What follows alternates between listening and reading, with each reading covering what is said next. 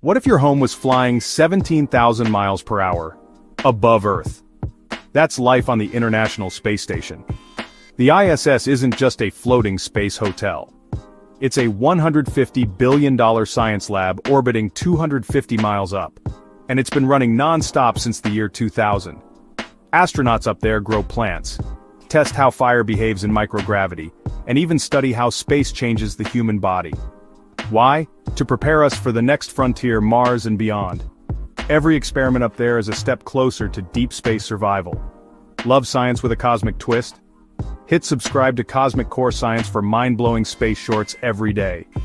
Here's the wild part. Even basic stuff, like sleeping or brushing your teeth, is a science experiment up there. No gravity, no fresh air. And yet, people live and work there for months at a time. The ISS is the dress rehearsal for human life beyond Earth. And it's happening right now, over your head.